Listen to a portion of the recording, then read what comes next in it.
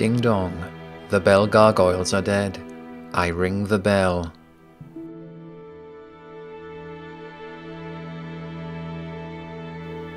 Where next for my lonely undead hero?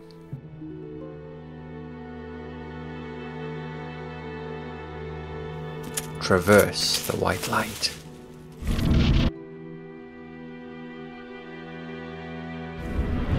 The Capra Demon.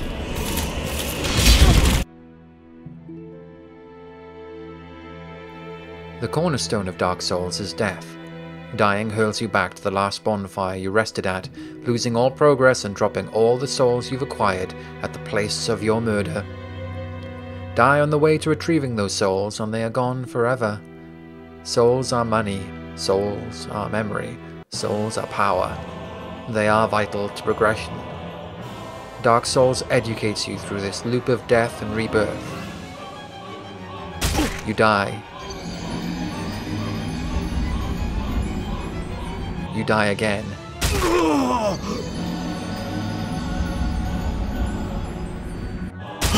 You die again. And then, you do not.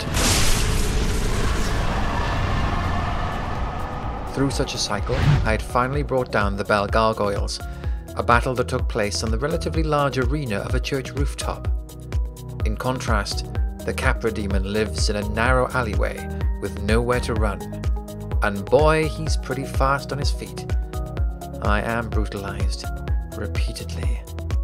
A slash with my sword didn't seem to do much damage, so I felt my weapon needed a little pick-me-up, at the very least, a cup of coffee. I checked out the literature. A wiki advised me not to fight with anything less than a drake sword. A drake sword? Even my friend Steerpike used a drake sword. Okay, fine, let's go find it. Except, well, the drake sword is a tail. The tail of a dragon. Now it's time for ice cream. Or maybe some nuts. This lovely is known as the Hellkite Dragon. I'm a dragon, rah! But Dark Souls makes it clear that all the dragons were killed at the dawn of the Age of Fire, so the Hellkite Dragon ain't no dragon. What? It looks like a dragon, sounds like a dragon, smells like a dragon, but it's not a dragon, it's a drake. A what? Pay attention please, I said a drake. But I'm a dragon, Daddy. And now, on with the show. Go anywhere near the Hellkite Dragon and he will toast the entire walkway.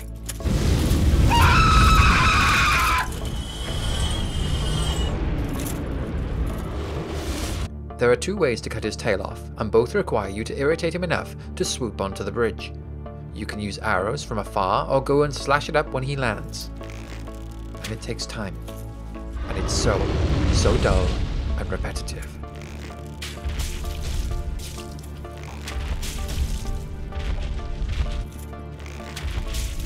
Finally, you amputate the drake's tail, and it makes all that boring grind worthwhile. You have the drake's sword, and now it is a time to kill. Bring it on!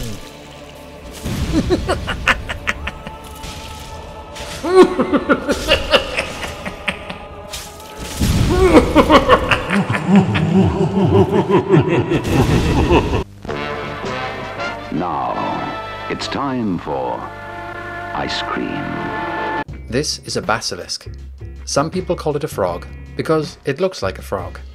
But those aren't its eyes. Pay attention, please. Those are its eyes. The basilisk does something mean. It curses you. While cursed, your health is slashed by 50%. This is terrible because you remain cursed after death, and it's costly for low-level players to get it removed. Originally, curses would stack. If you got cursed, while cursed, boom, dog, down another 50%. Rinse and repeat. Stacking got patched out, but some players still wax nostalgic for the good old days. They love their punishments. Hurt me, baby. Hurt me some more. And now, on with the show. Ding dong, the Capra Demon is dead. With the Drake's sword, the demon went down first attempt. That was a lot easier than I had expected. Rather too easy. I wonder if I've made a terrible mistake. Each boss usually results in a training montage. I'm supposed to try and die until I find the right combat dance moves to take down that boss. That stupid grind on the bridge to the undead parish didn't feel very Dark Souls. This doesn't feel Dark Souls. The victory over the Gargoyles was earned. This just feels hollow. Oh my god, I've broken Dark Souls. What have I done? I've acquired a super weapon that can wipe out every enemy the game throws at me. Take deep breaths, deep breaths.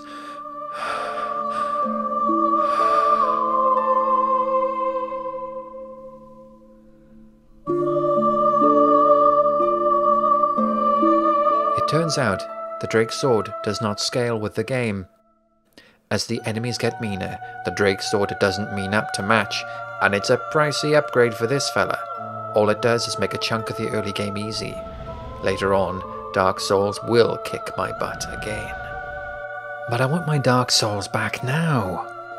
So, very calmly, I put away the Drake's Sword and pretend it does not exist. Is that a Drake's Sword in your pocket, or you're just pleased to see? I'm pleased to see you. I return to normal weapons, so Dark Souls can hurt me again. To experience the violent grace of its thoughtful design once more. Hurt me, baby. Hurt me some more. And that was how I discovered I had fallen in love with Dark Souls. Traverse the white light.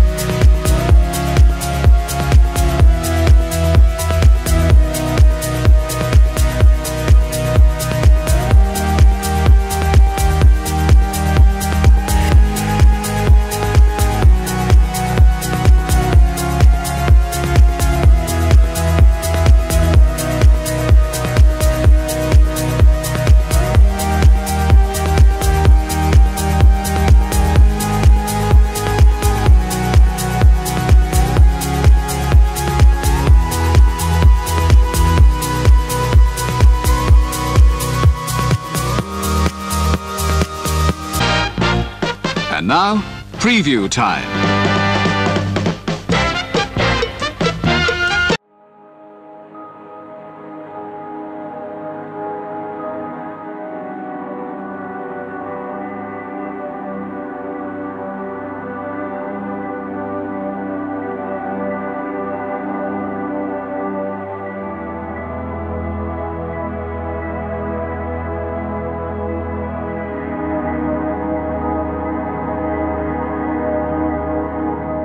The atom is a collection of shiny balls.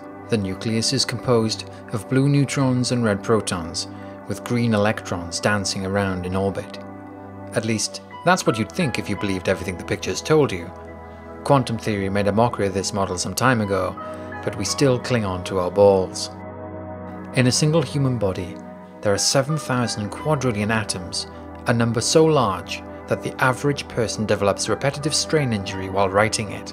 So, can you imagine my reaction when I saw a game hyped with the phrase, "every atom procedural"?